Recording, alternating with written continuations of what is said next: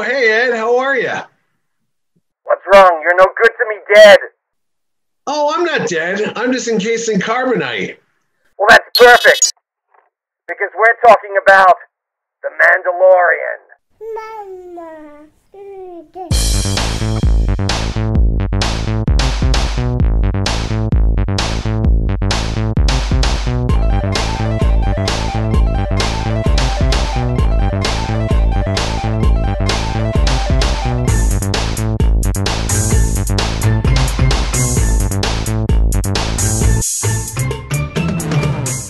Hi, this is Ed Dollister. And this is Mitch Halleck. And welcome to another episode of Mitch and Ed's Excellent Adventure. Before we begin this week, a big thank you to everyone who has subscribed to the show. Remember, if you are, you know what's an interesting fact, Mitch? What's that, Ed? Over 70% of our viewers haven't subscribed to our show. What? I know. What are you people doing out there? You're never going to know when we're doing a new show unless you subscribe. So hit the subscribe button and, more important, hit the notification button so you don't have to keep watching this all day for a new Mitch and Ed Excellent Adventure. We'll let you know when it happens. That's right. That's right. But thank you to all our new subscribers. We've had quite a few. And who would have thunk it? Our last special, Land of the Lost, has been our most popular special so far. It's amazing. That's a lot of slee stack, man. Who knew Chaka? I know Chaka's got a big he's got a big fan group out there. So he's still got it. He's still got it. He sure does. And if you also like the show, don't forget to comment. And we've had some really fantastic in-depth comments. And we really appreciate all the effort that goes into those and that you're really enjoying the show. So that's especially the Halloween episode we did. There was a lot of good information about some of the TV specials that we talked about and some that we didn't talk about. So maybe we'll go back and revisit that because there's a lot of material that we've yet to cover. So there sure thanks is for the input. Yeah. Well, but anyway, we're what talking, are we talking about today? We're talking about I've sort of dressed up a little bit. I've gone a little bit like the flannel one. And while this is my indie fedora, thanks to Penman Hats, it's actually, I'm sort of trying to channel Dave Filoni a little bit because we are talking about the Mandalorian. Oh, I just happen to be wearing the original Mandalorian that we all know, Boba Fett. That's right. Yeah. And of course, season 2 just dropped. Well, as of recording, for me, it was yesterday, but for you, it's... For me, it was 3 o'clock this morning, and I was watching it at 3:05 this morning. So, yeah, I couldn't wait. I'm dedicated. We'll talk a little bit about season 2 and episode 1 of season 2. We might have we might put a spoiler alert if you haven't watched it, but odds are you probably have. But we thought I was going to say, why don't we just go back to when we first started hearing about Mandalorians and Boba Fett way before the Disney Plus show. I mean, we're talking, over 40 years ago now, right? Oh my gosh, absolutely. In fact, I remember first seeing, and I didn't realize he was a Mandalorian. I just thought he was a bounty hunter at this stage. And I would actually say it probably was, I think it probably was the Star Wars holiday special, but it certainly was either that or in tandem with the release of this. You got it where you could find out about a new Boba Fett action figure from the new film Empire Strikes Back. And I'm thinking, oh my gosh, that's where I first heard of Boba Fett. How about you?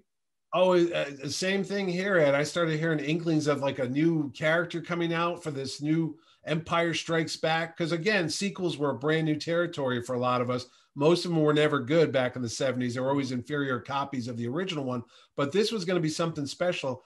And Joe Johnston, under George Lucas's orders, were to create something called like a super commando. It's almost like a variation of the stormtrooper that was already established by Ralph McQuarrie early on. And you might see even some toys of that one where there's a shield and they had a lightsaber. But this was going to be a different type of character. This was going to be like a commando, like an elite force. And these guys, from what Lucas was thinking about, was the Clone Wars. These are people that were fought in the Clone Wars that were mentioned by Obi-Wan Kenobi in the first movie, but we didn't know even know what the Clone Wars were. Our imagination was coming up with stuff. So they sent Joe Johnston out there, who's a fantastic artist, and say, come up with some conceptual stuff. So what you see behind me here, and in some of the action figures that they've come out with too, they started tinkering around with that. And they came up with the helmet that's kind of like the T face mask, and then the rocket pack too. And so much so that they even had Joe Johnston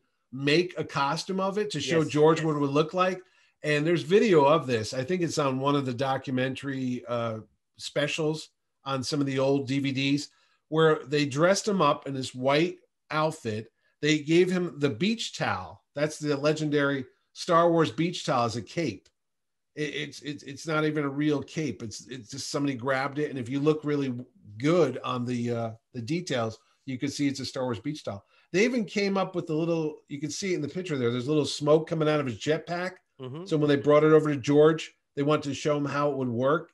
And he's like, oh, this is great. And like you said, the only thing that the fans got to see was there's going to be a toy coming out. And if you mail away, you're going to get this special figure. And we didn't know what Boba Fett was. I mean, we all knew he was going to be some type of bad guy, but we didn't know exactly what he was going to be. Was he going to be one of an army of guys? Was he going to be a solo guy? But like you said, it wasn't until the famous, there it is. Yes. The holiday special. The only good thing that people can agree upon was the cartoon was good.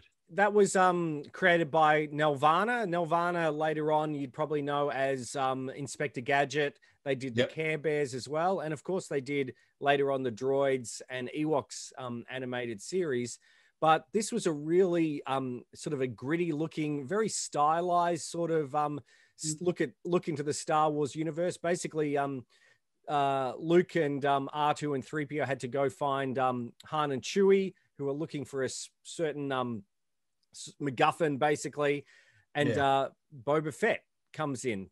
Boba Fett seems to be a friendly person at this stage, which is quite interesting.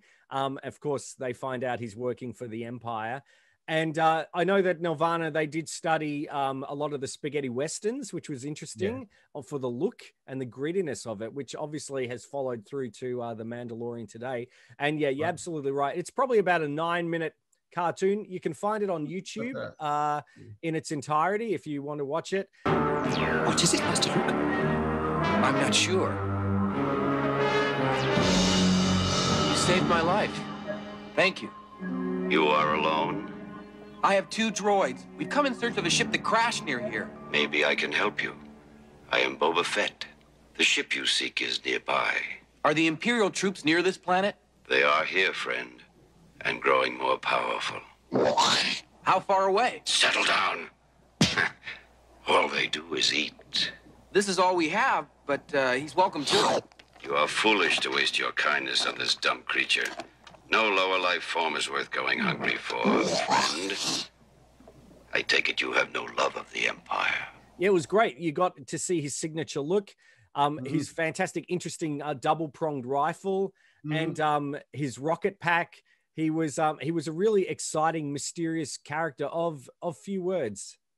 Yeah, and like you said, everything you could imagine a little boy would want for a toy was in that design. It had a flamethrower in the wrist. It had the rocket missile in the backpack there. And like you said, the double-pronged gun. We didn't know what that was. He also had Wookiee braids. I mean, the costume told so many stories without telling you anything about the character. How could you not just fall in love with this guy? It's like, what's his backstory? I want to know more about this guy here. I mean, Lord knows the Star Wars universe was already full of 1,000 aliens that you want to know more of. But this one character who says more in the cartoon than he will in The Empire Strikes Back, it just immediately caught on with the fans, and everybody just wants to know more about him. And like you said, it wasn't until The Empire Strikes Back came out that we really got to see Boba Fett, even though we didn't hear much about him. But the comic book came out just when the movie did. The Marvel comic came out. And I remember behind me here, the drawing of Boba Fett on the front cover, it just captured my imagination because, you know, he didn't have a VHS or a DVD to go home and study. So I would just sit there and look at that costume and go, ooh, what's that? What's that? Where did he get this from? Where did he get that from too? So, I mean, he was fantastic. And did you notice that his voice?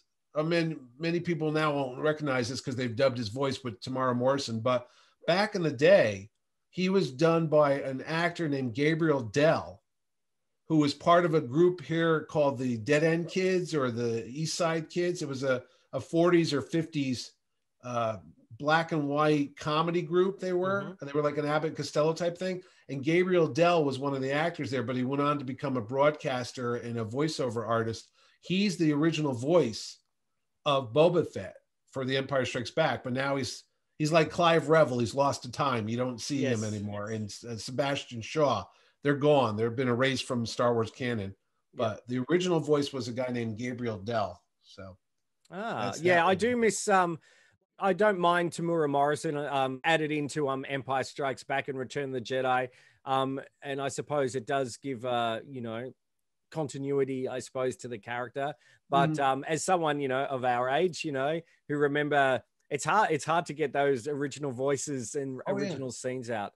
But I agree with the figure originally. Of course, we've spoken about it. Check out our collecting episode. Was the rocket firing Boba Fett originally, and obviously that Super Commando sort of changed a little bit to when we saw him in The Empire Strikes Back, but of course he did retain a lot of the weapons. You were saying the rocket, which I love seeing. He also had the flamethrower, the wrist gauntlets that shot out the rope, which was really cool. And I liked, as you can see on the helmet here, what I liked was, like a Star Wars, a used universe, is the the dints, and thinking, what battle did he get that in? Or what scrape did he get that? Or how did he get those Wookiee braids? What happened and all that sort of stuff. I was going to say, I had a keychain somewhere around this house that had voice dialogue from the original movie, and it has that actor's voice on it. So when you press the button, you'd hear the 5 lines like, "He's no good to me, dead." Yes. Put Captain Soul in the cargo hold, all that stuff. But that's the original actor. You have the 12-inch Boba Fett action figure toy. Yep. It doesn't speak or anything. There's no sound effects in that, is there? No, it doesn't. All it's got is it's got quite a cool. Let me grab it, actually. All right. No, because I remember that was a big deal when that toy came out, all the different features it had, but a sound chip was not one to be had in that thing. No, so he's pretty cool. So he's got his visor that comes down. Yeah. He's got his Steve Austin where you can look through the back. Yeah. You can see maybe there. Yep. There you go. Yeah, I can see it. Yeah. He's got his Wookiee pelts. Yep. Right here.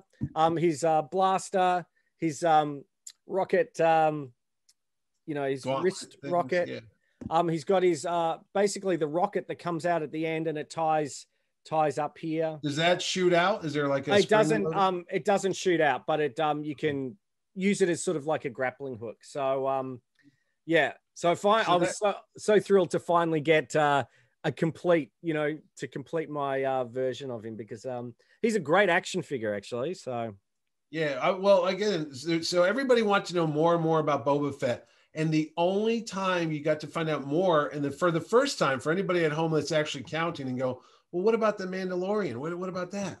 Well, that doesn't happen right away, because Marvel Comics, to their credit, Dave Michelinie was the writer, are the first people to coin the phrase Mandalore. Mm-hmm. That is not a George Lucas thing. That's not a Joe Johnston thing. It was the Marvel Comics, issue 68 of the Star Wars comic. And it's about a group of Mandalorians, if you will. And it's led by a guy named Fenn, Fenn Shisa. Yes. And he was friends with Boba Fett. And Princess Leia comes across Fenn and 2 other Mandalorians, and they tell the story about how they were born on the planet Mandalore, and they fought for the Empire, and the Emperor had put out a bounty on Princess Leia. Somewhere I got the shot of it here, and you can see in the distance there's a picture of the Emperor, and he's got a picture of Princess Leia. So he hires these bounty hunters to go after her, and then there's a whole scuttle between Boba Fett and Fenn Shisa, and they fight about who's to collect what. But that's to to the canon that's out there that everybody wants to know about. Even Dave Filoni talked about this once in a behind the scenes video. Where was the first time you heard the term Mandalorian? And that's where it comes from. It comes from that Marvel comic. So, you know, not all the things that they came up with are canon anymore, but this little snippet actually stuck. And that's the whole basis of what we're going to be talking about after on. It's about a group of warrior type aliens, I'm going to say, kind of like a Spartan type of thing. They're hunters. You know, they don't always do things for money. They do things for honor, and they have a code about them too. And they're just not scum and villainy. They just don't kill people or hunt people down for a quick buck. Yep. It's very regimented, and they have they're not like they're not like the Predator that does it for sport. So as we find out, it's a creed. It's a creed. It's a belief. Yeah. Yep. It's a way of life. What do they say on the show? That's the way it is. That's yeah. Bruce Hornsby and the Range. Actually, that would be good. Bruce Hornsby and the Rangefinder. I like it. No. Well, there you go. What I'm just saying that they're kind of like the Klingons. If you watch Star Trek, you got Klingons, you got this whole society based on honor and all that. Kind of like the Mandalorians, except they're damn cooler with all their gadgets and such too. Absolutely. So and there's you alluded to the legends. I do remember I've got was it 110 issues of the Marvel Star Wars comics? Yeah, 108 issues, and then 108. So I've got all of those, and I remember those stories, and they were really fantastic. Unfortunately, as you said, not canon, but you will find bits, and they do cherry pick ideas. Oh yeah, absolutely. That's the thing. I was just going to say the whole story with Karen Travers, who wrote a series of 501st novels and went into all the history and lore of Mandalore and their belief system. And there was the Jedi, the Mandalorian Jedi battle and purge. It wasn't called the Purge, really. No. And all that is has been erased into the ether. But I was going to say Dark Horse Comics, after Marvel Comics lost the license in the mid 80s, Dark Horse picked it up. And now Dark Horse, right after the Shadows of the Empire, the Heir to the Empire trilogy comes out, there's a whole new resurgence in Star Wars fandom. This is like 1990, 1991. Everybody's coming back on board because it's been years since we saw Boba Fett get wiped out unceremoniously into the Sarlacc pit. Yes. And pretty much everybody thought it was over. But suddenly we have a whole new series of novels that start to come out. People want to know more about the character because he was such a fan favorite. And to George Lucas's bewilderment, he's always said he never understood what the fascination was with Boba Fett, because to him, it was just a throwaway character, like Greedo was in the bar in Star Wars. He was never meant to be more than a bounty hunter hired by Darth Vader to get Han Solo. But the fan community created such a love for Boba Fett. They wanted to know more. They wouldn't let him die. And there was a book called Jabba's Palace, Tales from Jabba's Palace, where it explained how Boba Fett did not die in the Sarlacc's maw, in the mouth. He didn't die in there and suffer for 1,000 years as he was slowly digested. He escapes. And there's a comic book about it, and they talk about how Dengar helped him survive. Right. Doesn't he lose his memory? Does he lose his memory? He loses his memory because he was trapped. He was slowly being digested over 1,000 years, so it was messing with his mind. But his uniform or his costume, his armor saves him from being devoured by the Sarlacc, because we don't know at the time the proper name. It's that Beskar metal. That's the armor. But it was, I don't think they even called it then, because again, this is all evolving as we go along. So they didn't get into that, but he does survive. In fact, he shows up in the sequel, Dark Empire, where Han Solo goes to Nar Shaddaa and he meets the Hutts and all that stuff. And there's Boba Fett, and Boba Fett and Han Solo just pick up where they left off and start fighting with each other. And it's almost like a Roadrunner, Wile E. Coyote situation, because Boba Fett shows up, Han Solo kills him, boom, blows up, shows up again. He's all dirtied and, I'm still after you, Solo. And then they go at it again. It's like a never ending chase between these two people, Yep. So again, all these stories that were so well done. I mean, there was one Boba Fett book after another Boba Fett book, one that he fought Darth Vader. It was phenomenal, but you could still go and read them. They're categorized as legends. So the books are still in print and they've been reprinted in collected editions. But basically what they mean by legends is it's not part of the core Star Wars official canon. I mean, you don't need to read all these books like we did because they don't matter.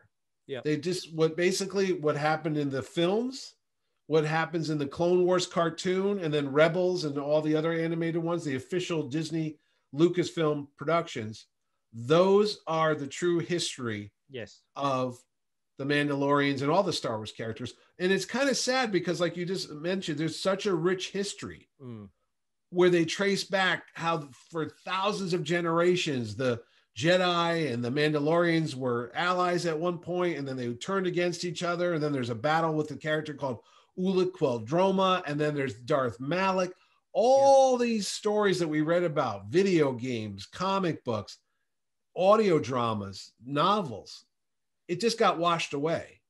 So it's very hard to watch a lot of the current Star Wars stuff because we're brainwashed for 20 years with all these expanded universe stories that kind of stuck in our head. So when we go to watch The Rise of Skywalker or The Last Jedi, go, hey, wait a minute. That's contradictory to what we learned about the Jedi Knights before. Or this is not what I learned about the Mandalorian. So you really have to put all that stuff away and just concentrate on, like I said, the animated show and the Clone Wars and all that to truly enjoy this stuff, because you'll sit there and nitpick all these little details that just don't matter anymore. I know. I think Star Wars needs, like DC, a multiverse where, there's another universe where you can have, different Flash, Ezra Miller, or you can have Grant Gustin as they all exist in the same universe.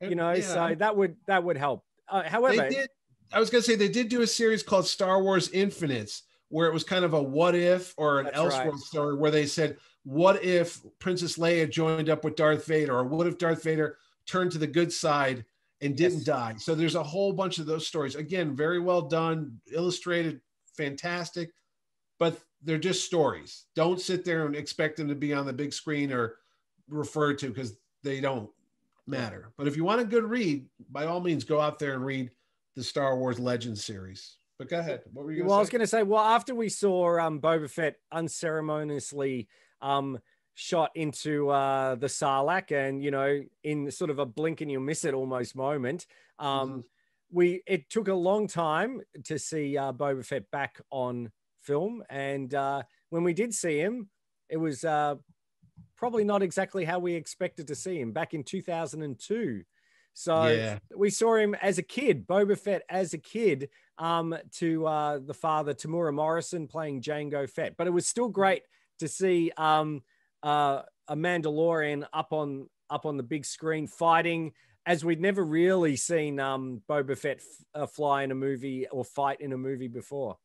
Yeah, we got to see Jango Fett in action, and literally in action, because he fights Obi-Wan Kenobi on Kamino in the rainstorm. That's a terrific battle sequence between the two of them. But they showed everything in Jango Fett's armor in that movie. I mean, my God, he had the wrist gauntlets, this, that, the flamethrowers, little like I don't know what you want to call them, metal hooks that came out that made him so he could like on the gauntlets, like Batman. Yeah, like Batman. So, but Jango Fett was a cool, badass character, and of course, he's the template that they use for the clone troopers, who then become the stormtroopers. But we still don't know anything about the Mandalorians too much. It's not until we get into the animated series of the Clone Wars cartoon where we really start to find out more about the history of Mandalore. And this is the stuff that's going to tie into the new Disney Plus TV series, The Mandalorian. And this is Dave Filoni when he comes up to bat. I mean, he's handpicked by Lucas to do the Clone Wars show, which was initially going to just be the secret stories of Obi-Wan and Anakin and his new Padawan, Ahsoka Tano, that we never heard about. But there was whole seasons devoted to Sabine. I think that was Obi-Wan Kenobi's girlfriend, who was the leader. Satine.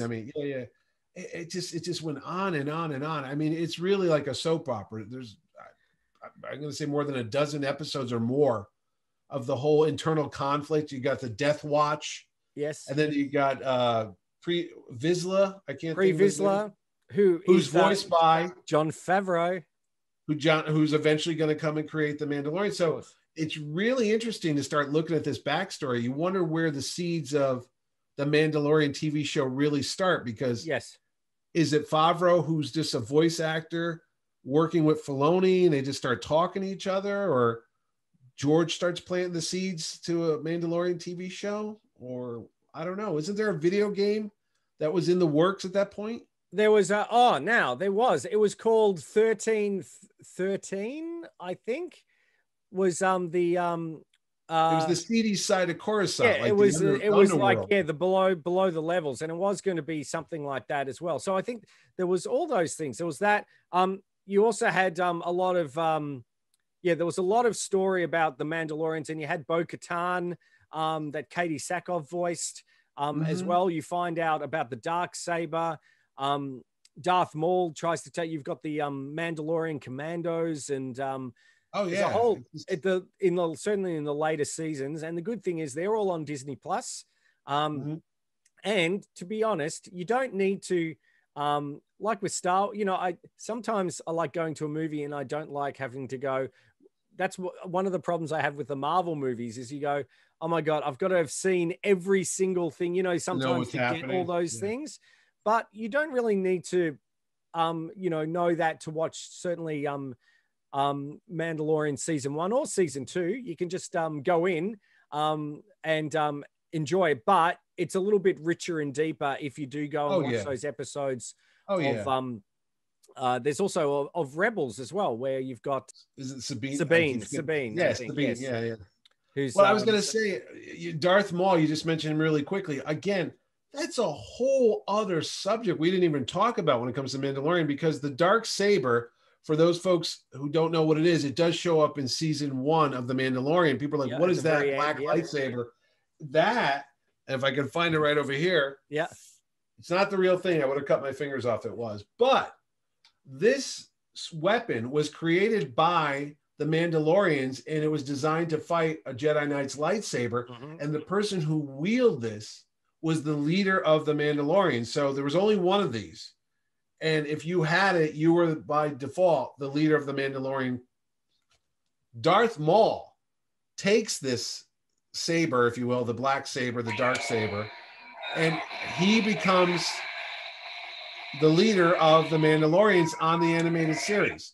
So I don't know if they're going to talk about that, because they have incorporated Darth Maul into the Star Wars sequels. He was the baddie in the end of Solo. And now that we see the Darksaber show up in the Mandalorian by Moff Gideon, walks out of the TIE fighter at the end of episode 8, I think it is, season 1. And he's holding that above his head. That now ties the animated series into the show. It blew my mind at first. Like, oh my God, now they're bringing Darth Maul into it. And he had his brother, Savage Opress. You say you might not want to read all that extra expanded universe stuff, but it does make it a very richer story to know there's all these layers to it. Because I know my son, he loves The Mandalorian, but he doesn't know all the Clone Wars stuff. He knows some of it, but he didn't watch the later seasons. But he's like, what's that lightsaber thing, Dad? And then I start telling him about it.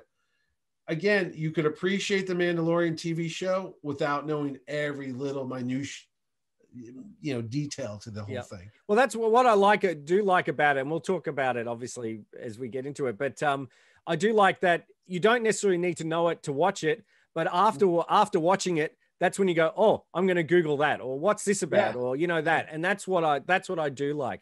Well, originally, so before the Disney acquisition and everything like that, they were working on a Star Wars TV show. So. And it was called Underworld, and they had hired writers, and they had written around 50 episodes. Yeah, it was all they were all scripted and ready to go. Wasn't there a writer's strike or something that kind of put that on hold, or something happened? I think there was that, and also they deemed it that it was too expensive to produce. That's right. He was looking for a network, because he said it was like Deadwood, which was a Western on HBO. That was the whole plan for this show. Yeah, I remember that now. And and then of course, there was the Disney acquisition and everything like that. And then then we found out, okay, there's going to be a Boba Fett. I think it was originally like we heard there was a Boba Fett TV show originally, and that morphed into the show that is Mandalorian. So again, we spoke about Jon Favreau, who's really the creator, and we have some fantastic writers. Dave Filoni, of course, you mentioned, who was pivotal in Rebels and Clone Wars and Resistance. So he's steeped in Star Wars lore, a fan favorite, and he knows his stuff. He's got a great eye as well. This time last year, it was the launch, I suppose, title for Disney Plus, Disney's new streaming service, The Mandalorian, and it went gangbusters. Oh yeah, from the opening scene,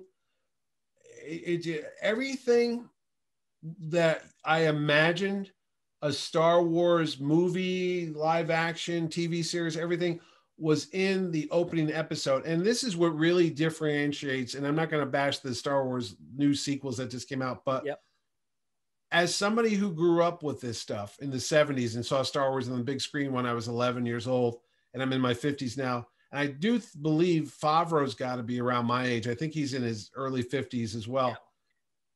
He's a nerd about this stuff, and so is Filoni and all that. We grew up, we're fanboying out on this stuff. We know all those details because we read all those expanded universes, and we know where Finn Shisa came from, and we know about Mandalore, we know about all these things, but we're like, when is that ever going to happen? So what you have is a TV show that you said earlier mines and cherry picks all the good stuff from all those expanded universe stories. It's like, hey, that Darksaber thing was a good idea. And hey, wasn't this cool? And remember that alien you saw in the background in the cantina and you always wanted to see more? And wasn't IG-88 one of the coolest bounty hunters there was? Because he was like a battle droid, assassin droid type thing. All these stories you want to know more about, that you would tell your own stories in your own head, were on the screen in 55 minutes or so, whatever the first episode was. And literally, if they never did Rise of Skywalker and The Last Jedi and The Force Awakens, and they just did this, I would die a happy person, because I literally watch it and think, this is Star Wars. This to me is all the adventures I always imagined as a kid. Yes. On every week. Well, for 8 or 10 weeks or whatever it comes out to be, but still, it's phenomenal. The design. They got Doug Chang back, and Doug Chang was the art director. Episode 1, for episode 1. Brilliant artist. This is like Joe Johnston was in his day. Chang is the other guy that comes up with all the great designs. And it's so great because there was so much information that he created for the prequels that they never really got to use because they had a finite amount of, screen time. He's using some of his old designs and they're back again. I'm like, that's really awesome, So it's a great show, but there are some things on The Mandalorian, and we can talk now about the show because we're at that point, that kind of drives me a little crazy because it contradicts a little bit. And I don't want to be the nitpicking fanboy stuff, but they can't take their mask off. That is something I don't know where that started, because we know in the Clone Wars and Jango Fett, they're taking their mask off all the time. So I don't know where this, like, I can't take my mask off and no living creature can see me, Well, I understand that. We've got obviously the Mandalorians played brilliantly by Pedro Pascal, who you'll see. You probably know from, maybe Kingsman and from Narcos, and also Wonder Woman 84 when it eventually comes out. He reminds me of Burt Reynolds. He's got that Burt Reynolds persona, but he's great. He's able to emote. It's amazing. I mean, it's a sign of a great actor when you can emote through a mask. I've gone all American, through a mask. Which is quite amazing. I know what you mean, but it does give that. I suppose it's like Clint Eastwood in The Man with No Name. No name. He doesn't have a mask to take off, but he's very guarded about his, origins and his personal life. So that you can sort of equate it to that. And really, The Mandalorian is a Western. If we certainly go to episode 1 of season 2. Oh my, it's unashamedly a Western. Yeah. Well, that a little bit of Jaws too at the end. Oh, there was Jaws. Jaws. Yeah. All right, There was, we're getting ahead of ourselves here. Let's talk about we should just run down again the cast. We had the wonderful Carl Weathers.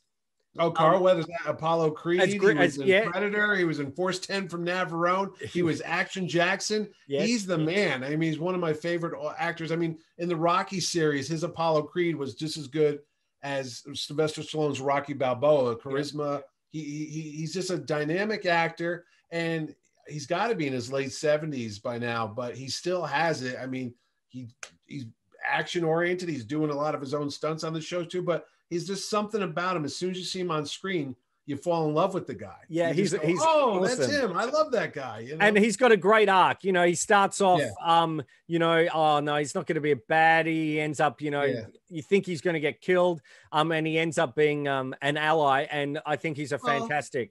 He's kind of along the lines of our Han Solo or Orlando Calrissian. It's like the pirate with a heart of gold type of thing. Yeah, which is great. So he's playing Grief Karga. There's the client, Werner Herzog, the director. Yeah, the director. Unbelievable. Yeah. And he's been. I remember seeing him. Is this his first acting role? No, he's been in a few things. He was the villain in the first Jack Reacher movie with Tom Cruise, where he's pretty much playing the same sort of character, but. It's his accent, his delivery is just something, and he just fits within the world. And the whole thing is, like you, it looks and feels like Star Wars. Oh my God! I closed my eyes. That's Star Wars. Yeah. You sort of think, oh, I need Han Solo, or I need Luke Skywalker, but you don't. If you capture the look of it, and maybe that's why I had some trouble with the prequels, because it looks so bright and shiny. Yeah. It always used to get me. I'm like, hey man.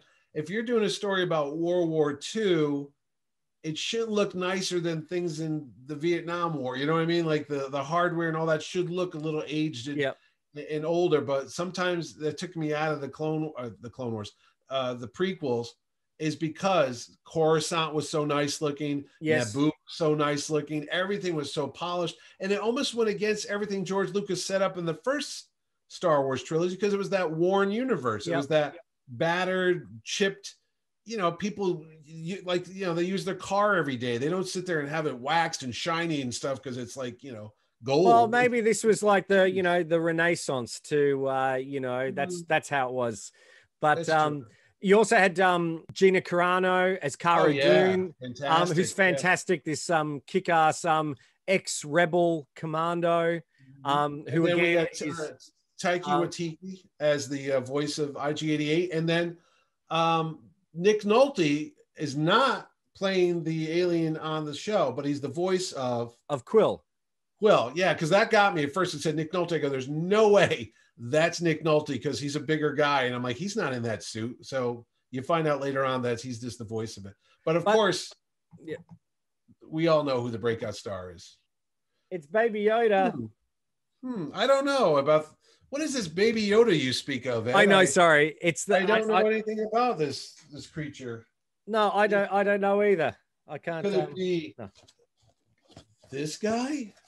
No. Could it be this guy? Could it be this guy? No, I think it's got to be. It's got to be this guy. Oh my goodness gracious! The world has gone Baby Yoda nuts, and one of the maybe things, it's this guy. Here's the problem. Or this guy. Or this guy. The problem is Jon Favreau, get your binoculars out. Yeah. Jon Favreau wanted to keep it such a secret, and it's hard to do nowadays with the internet and, instantaneous communication, but that SOB did it. He kept it under wraps, so much so that the merchandise people were kind of ticked about it, because they lost a fortune last Christmas without having Baby Yoda toys under the Christmas tree. But it was the biggest surprise ever when that show showed the little, I don't know, what do you want to call it? The little bassinet opened up. Yes. And there was a little tiny Yoda guy that walked out. I'm like, oh, it's Yoda. Well, it can't be. And of course, what do we all call it? Baby Yoda. Yes, and it's not. And Jon Favreau says it's not Baby Yoda, it's the child. The child, and then there's another word, not youngling, or foundling. Foundling. Yeah, dude, it's Baby Yoda. Come on. So we should. I mean, we're a bit all over the cantina at the moment. But no. But I was just going to say that. Remember, the Mandalorian is set 5 years after Return of the Jedi. So yes, Luke, Han, Leia, they're all out there. they're all around. But Yoda sadly is not. And of course, what happens is that the Mandalorian, or Din Djarin, we find out is his name, is tasked with finding Yoda's. Well, let's go into some theory. Let's go into some theories about this. Okay. Originally, he was set to deliver. Yes. The child or the package or whatever you want to call him. Yeah, to Werner Herzog, because they wanted to extract something from him. Aha. Now we can get into it. You can flash the spoiler alert. Midi-chlorians. Yes. Because one of the things that drove us all crazy about the prequels was the midi-chlorians. Like, why are there midi-chlorians? What are we doing here with that? Everybody, the Force, it doesn't work that way. Now we've got the Rise of Skywalker that just came out, and we have, again, spoiler alert, the Emperor's back. Yeah. How could the Emperor be back? He got blown up in the end of the Death Star 2, and he was thrown down that shaft, and he should be a mess. What could possibly bring this guy back to life? Well, if there's a being like Baby Yoda, that's pretty much got midi-chlorians running every time he sneezes out his nose or whatever. If you could extract the blood or whatever's in that little guy and shoot it up into a decrepit old man, it's like the Force Viagra. It's going to make him go right up. So that's what I think they want Baby Yoda. And it all made sense to me because The Mandalorian ended just when Rise of Skywalker came out. And when I went to the movie, it just clicked. I'm like, that's why the Emperor was looking for Baby Yoda, because or the First Order, or whoever's running the scenes back there, they need to extract his midi-chlorians from him to put inside the Emperor, and it all ties. That's my theory. What do you think? Well, no, that could be it. I mean, we've got to remember that the Empire has crumbled. So Moff Gideon really is in charge of the remnants of, at least in this area, the Empire. And it's not the Empire that we know. They're all dirty and haphazard. They're warlords, and they're dispersed and all that bit. Yeah. But he's still, like those Nazis in Brazil, are still flying the flag and trying to keep the Empire going, which obviously from the films you realize that has been happening in the background. So, and he's determined to get the child, and that's what's happening in season 2. It'll be interesting. I don't really know exactly, because we only see Moff Gideon played by Giancarlo Esposito. He's a fantastic villain. Again, I love those calm villains. He seems like he doesn't seem to be a one-note villain, which is really good. But we don't really know again who he's working for, essentially, or wouldn't it be nice to see a Grand Admiral Thrawn somewhere there or something? Well, technically, if we're going to incorporate the animated series into the Mandalorian backstory, that does happen, because General Thrawn, who's a blue skin, people don't know what we're talking about, was a character created and heir to the Empire, the novelizations or the novels. And it's a blue skin tactician for the Empire. He wears a white uniform. Yes. He's got this, I don't know if they've incorporated too, but the Ysalamiri? Is that what it is? Yeah. They're force canceling creatures. Like if you have the Force and you go near him, you can't use the Force on him, because he wears this creature around his neck that generates a field that prevents the Force from happening. Yeah. So they use that character in the animated show. They used him in the Clone Wars show. He pops up in Rebels too. So I'm assuming that character's out there in the Mandalorian universe, right? I think so. They got the Black Saber. They've got other characters from the Mandalorian. Yeah, well, so at this stage for season 2, it looks like they're bringing back. Well, they're not bringing back because she hasn't been here before, but we're going to see Ahsoka Tano. from the Clone Wars that is rumored. I heard Katie Sackhoff is playing the live action version of Obi-Wan's girlfriend of Bo-Katan. So she's going to be there. We've just spoiler alert.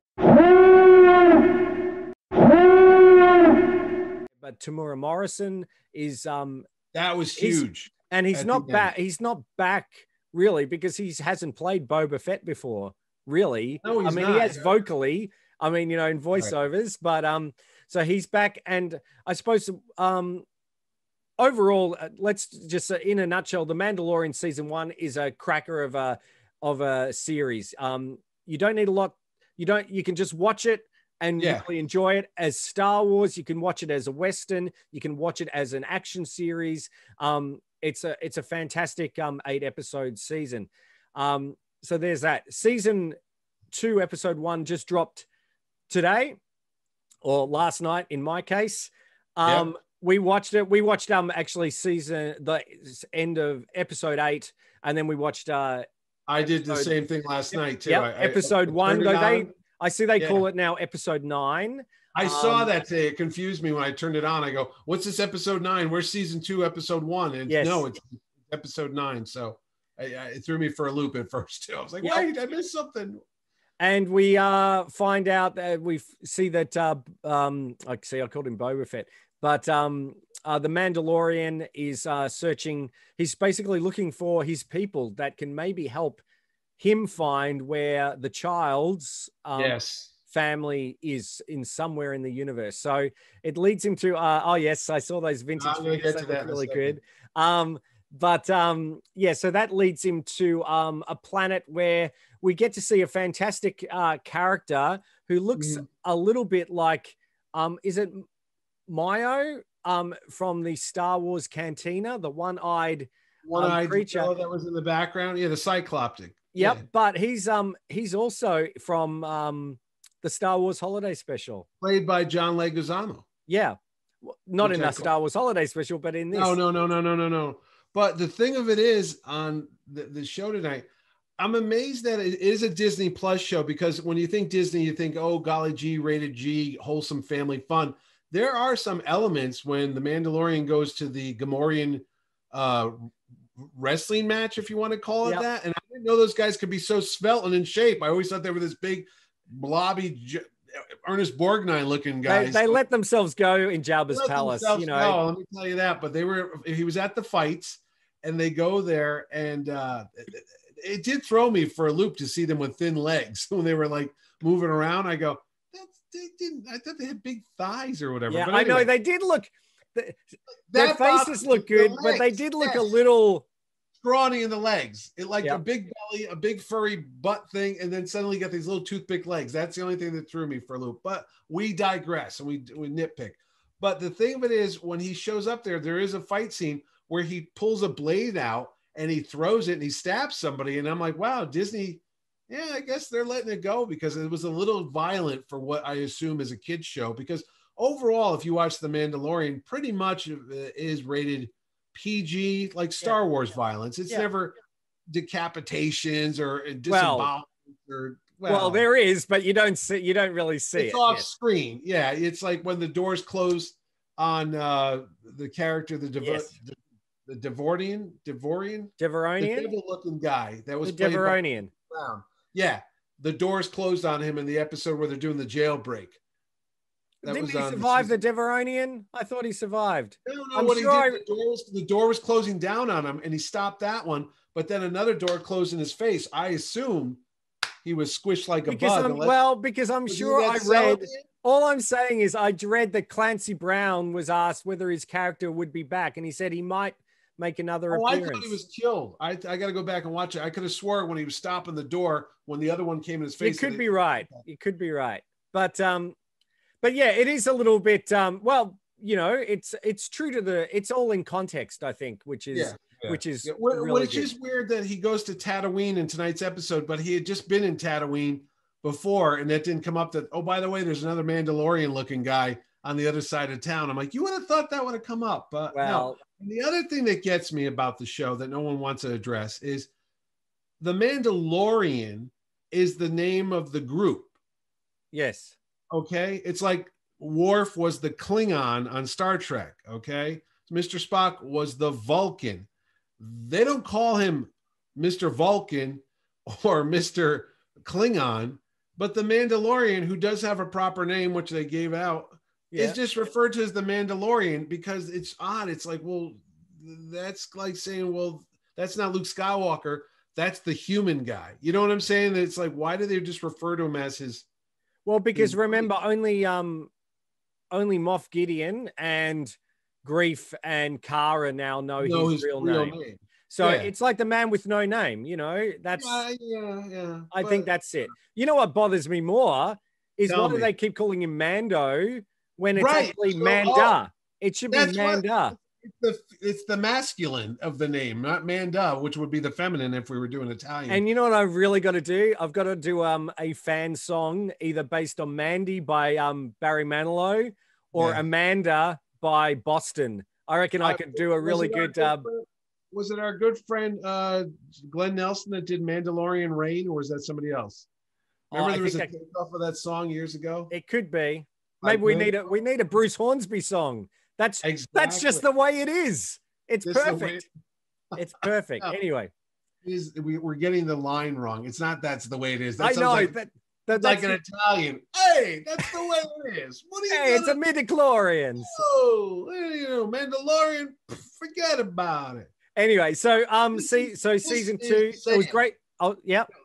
This is the way. That's the phrase. Yes. Not that's the way it is.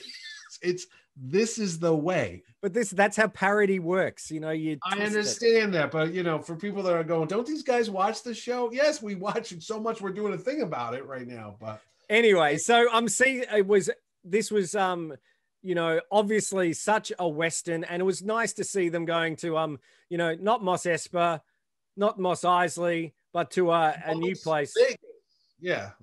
So Vegas is somewhere else. That's where there's stand up and there's, you know, try the veal. Hey. That's right. And I knew I was saying to Kelly, as soon as I saw that thing, I go, it's a crate dragon. I bet it's a crate dragon.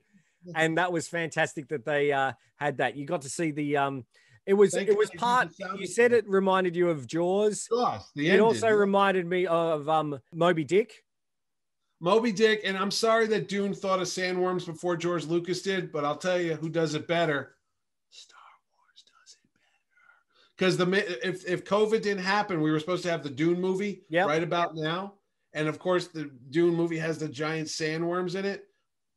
I don't care how good it looks. Nothing beats this giant crate dragon that could somehow go through mountains and pop out the other side. I'm like, don't even start thinking of the logic. I'm like, are those porous mountains? How does he go through the rock and all that? No, it's like Buckaroo Banzai. He's going through the 8th dimension.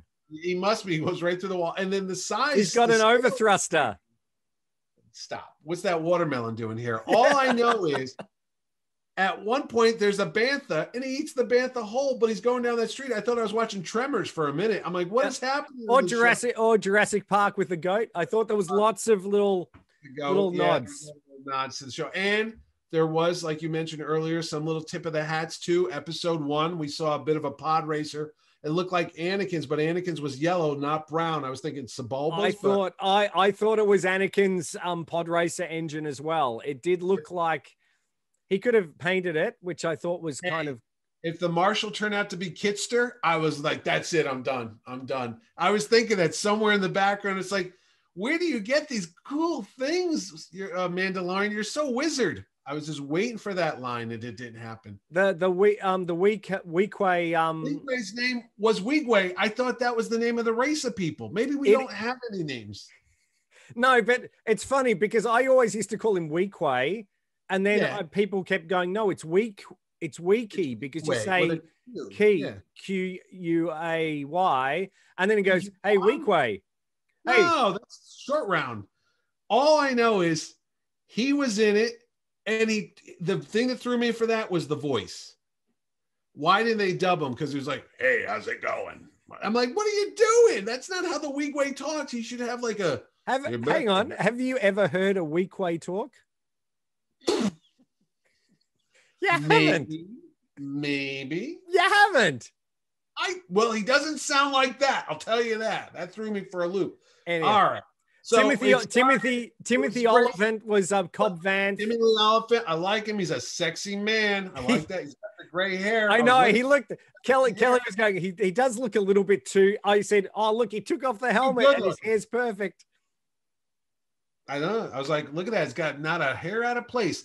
The thing that got me is he was too tall and lanky for that Boba Fett armor. It didn't fit right. I'm like, "Wait, one size fits all? What's going on there?" It wasn't. I did. That's how I knew it wasn't Boba Fett. Yeah. But I did like how they basically, you're going, "Oh, he's got to go find Boba Fett." Oh, fantastic. Oh, the Sarlacc. And I did like how they played with our expectations. That's my theory, because my son said, "Well, how did Boba Fett get away from it?" I said, "Did you see where they said the Krayt Dragon ate a Sarlacc?"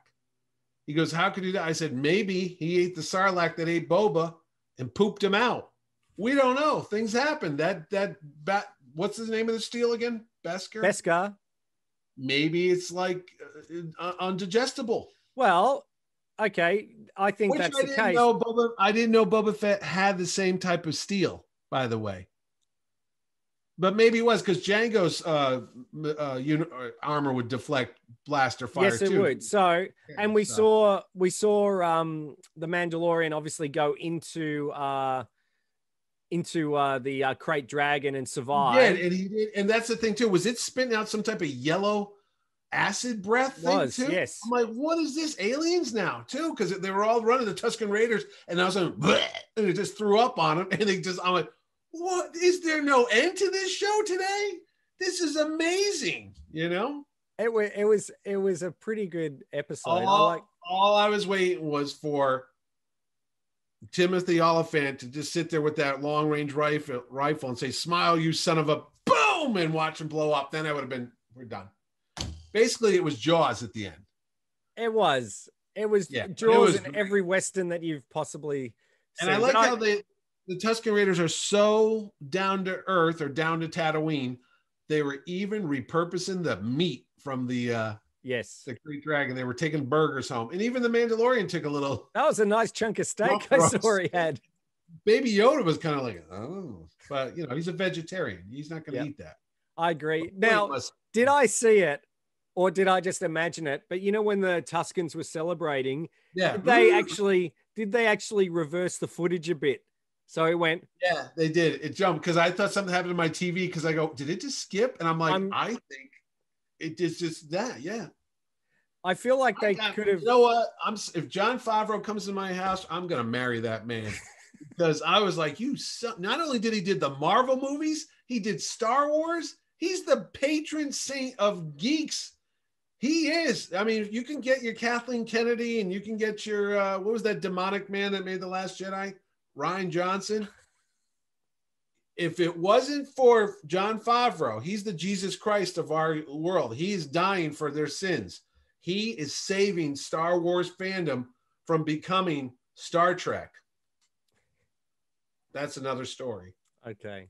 It is. I'm so excited about it. Dude, I watched it twice. I watched it once, and then I said, I got nothing to do. It's 4 a.m. I'm watching it again. So I hit replay, and I watched it again. Make sure I got all the details. I loved how the rangefinder worked.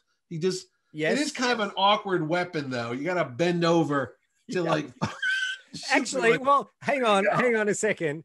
If this. Yes. Right. Yeah, go ahead. If it locks onto a target, shouldn't it kind of go over? Oh, yeah, lob it.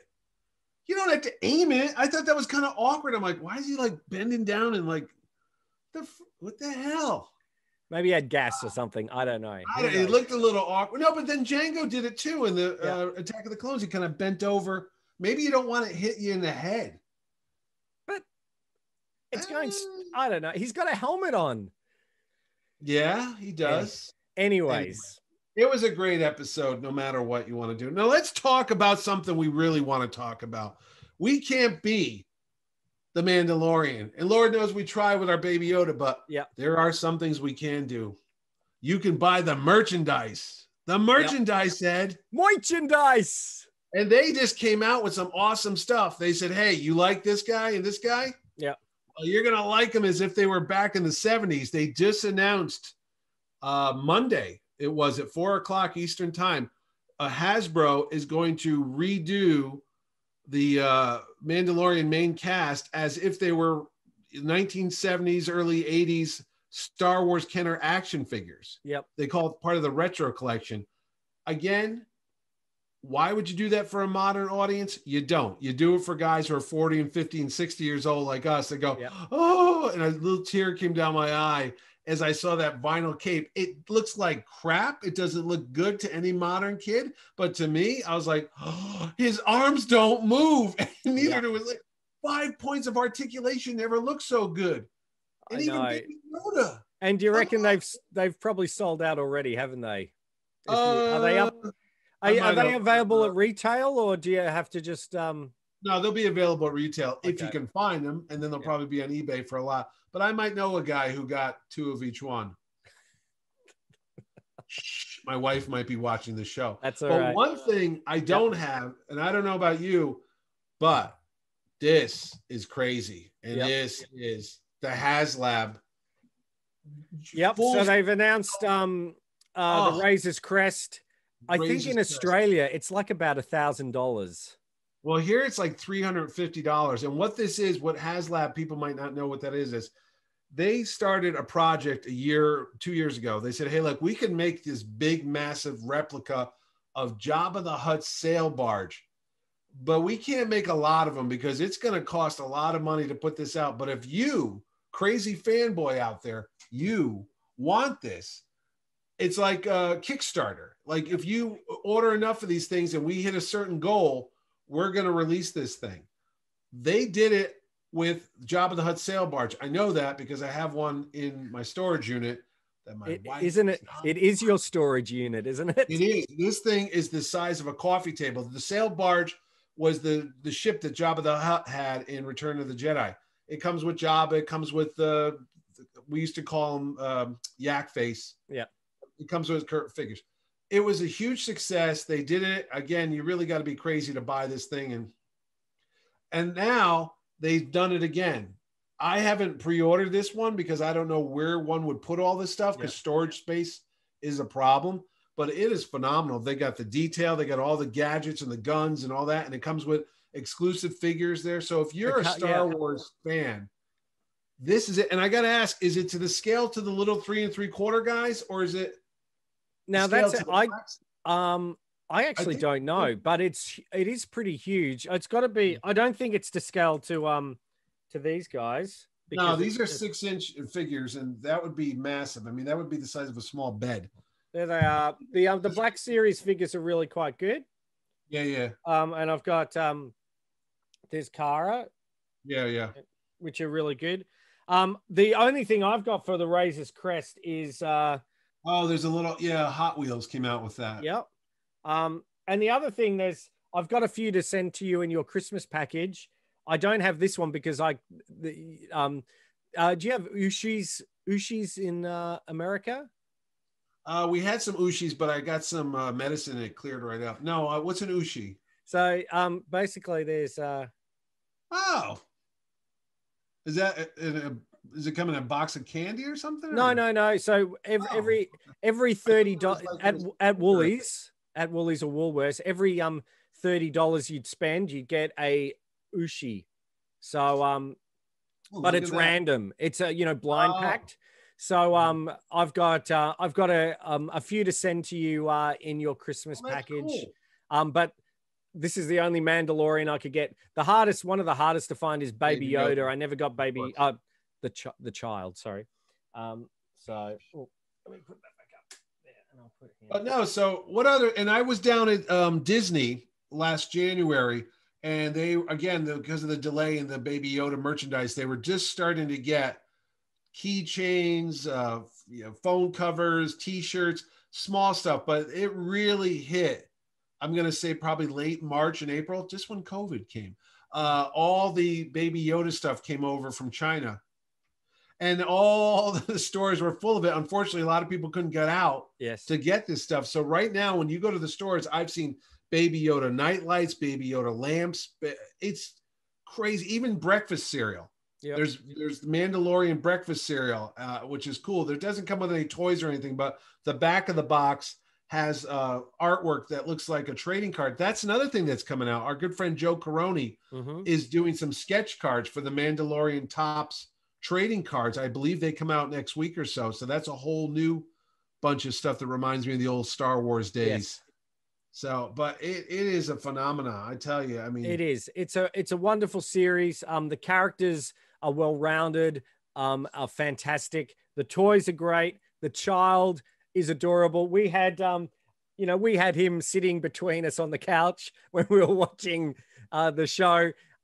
It is a wonderful series, and it is Star Wars. It feels like Star Wars, which is absolutely. And I can't wait for next Friday already to see. I was just gonna say, you took the words out of my mouth. I can't wait for the next episode. Literally, as soon as this one ended, the first thing I thought of is how many more days do I have to wait to see the next episode? That's right. I mean, I have not seen. If we want to do an episode review, was there any weak ones? I'm going to say the only one maybe in season 1 I thought was kind of weak is when and it might be the actor. It was Cazell, the guy is it Bobby Cazell? Was it his son? It's when Carnivale. I'm sorry, yeah, Carnivale. I think it was his son. Or was that where he was sort of like the Han Solo character, the younger bounty hunter who was trying to break into the guild, and he tagged along with them, and they met up with Ming Na Wen. Ming Na Wen. It was that episode where they were on Tatooine and they were in the Star Wars bar. Yep. Where Han shot Greedo, all that stuff. That was probably the only one I thought was kind of weak. Yeah. If you had to look at all the episodes, and then maybe the one where they fought the giant walker. It was in the mining community. Oh yes, that's right. That was kind of like Ewok-y type of thing, But even so, they're still entertaining, and I'd take a bad episode of that any day. I think and look, we haven't even spoken about the technology, that stagecraft technology that they use with the screen. Yes. Though I must say, during watching the season 2 first episode, I was going, all right, they're just standing in a room, and I'm trying to see where the steam is. They ruined it because I watched the behind the scenes on the Disney Plus show where I can't think of what it's called, but it was an 8 episode documentary where they show the making of it. Is it the Disney Gallery, I think, or something? Gallery, like that? Yeah. And when you find out that it's all one giant, big digital projection screen, really, it's like a massive wall that's a 360-degree theater type of thing, and that's where they filmed the show. So they never leave a building. They never go on location. There's not a lot of sets. It's really in a room that's just well lit and projected onto it. I thought the same thing too when they were going along a bit. I said, they're just in a big warehouse somewhere, aren't they? But that's kind of what George Lucas started with the prequels, with the green screen technology. So they've just kind of, tinkered with it and perfected it and made it look like it's outdoors and such. But it's great. I mean, don't knock it. It's hey, I've seen shows that are filmed outside that aren't as good as that. Well, that's right. And I did read that the Batman is using that technology as well. Oh, really? Yeah. So it's I think it might be the way of the future. A lot of the stuff, because of what's happening in the world right now, people can't go on location a lot of times, and you want to bring the location to you. I think I was getting an Indiana Jones vibe on some of this today when they were jumping around. And did you notice how the Mandalorian hits the backpack of Boba Fett? Oh, yeah, I thought that was nice too. I forgot about that. Yep. And then when he fought Moff Gideon and he was on the outside of his TIE fighter, it reminded me of Indiana Jones when he was dragging underneath the truck. Yes. In Raiders of the Lost Ark, because he had his cable shoot onto it and he's pulling himself back along the wing, and then he puts his little grenade there and he blows up the guy's wing. So there's a lot. When I watch this, speaking of Indiana Jones, and we all know that you and I are huge Indiana Jones fans, this is the type of show that I wish that they did a weekly Indiana Jones series and just said, this is an adventure set in the early 40s or the 30s, and, the untold adventures of Indiana Jones. And that's all. There's a random, things you never heard about or something like that. I mean, we live in hope. We live in hope that will happen. I would go for that any other day. I mean, I don't know when a movie might ever come out or if it ever will, but hey, if they could do it as well as The Mandalorian, I'd watch that. Oh my gosh, it would be absolutely phenomenal.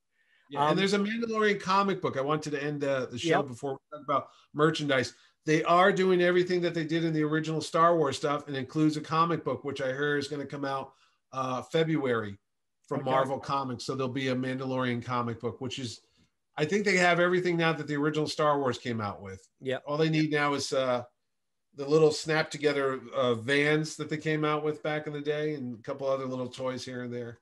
And well, they've got the remote control child figure. I see that that you like the remote control R2D2. So they've got there's pretty much, they just need underoos, and then I was gonna say all they need is some underoos and maybe a couple Slurpee cups or something like that, because I think they've covered everything that we had growing up as kids. Did they do a 12-inch figure yet?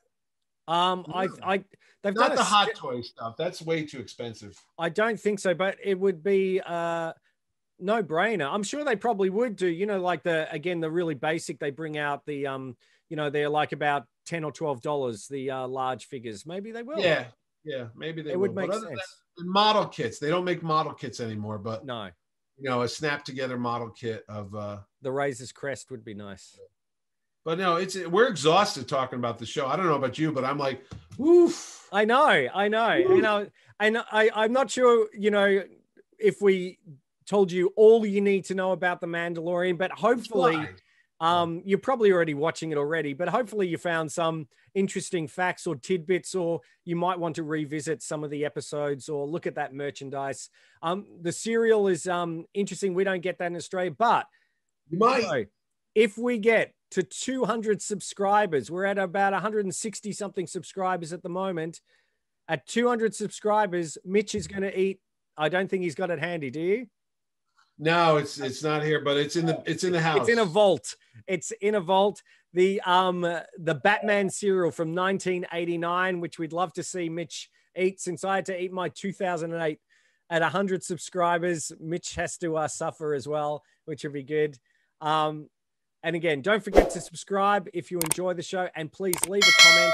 And again, if you've got any topics that you want to us to cover, let us know. I've got a feeling next episode might be the anniversary of the Star Wars Holiday Special. Say no, Ed. Say no. So we might have to do that. Enough this year in 2020, we've suffered enough. I might have to hurt myself. Oh, please don't. Anyway, so thanks again for watching. This is Ed Dollister. This is Mitch Halleck. And we'll see you next episode on Mitch and Ed's Excellent Adventure. Bye-bye. Bye.